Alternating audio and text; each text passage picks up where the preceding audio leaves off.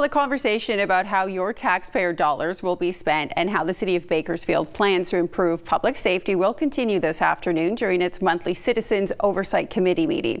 The Bakersfield Police Department has proposed adding nearly 30 more sworn officers and 17 civilian positions, and that equipment would total about $10.5 million in taxpayer money. The fire department also proposing adding equipment. No indication as to what specifically, though. That would total nearly $500,000. The Oversight Committee, which was formed to scrutinize, measure, and taxpayer dollars and how it will be spent, will also hear proposals from the city's Recreation and Parks Department and as well Human Resources. The public meeting is scheduled to run today from noon to 2.